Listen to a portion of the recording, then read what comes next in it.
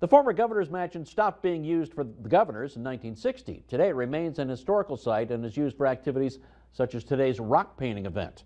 Once a year, people make art on the surface of stones. They're then hidden around town for a chance to be featured on the Bismarck Rocks Facebook page, where searchers post their painted rock finds.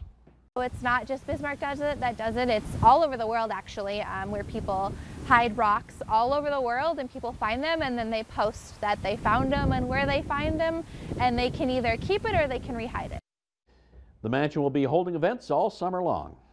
Some people will actually spend the whole afternoon here. They'll do a craft and they will go to the playroom, they will walk around the house and they'll ask questions about the history, and it really engages them.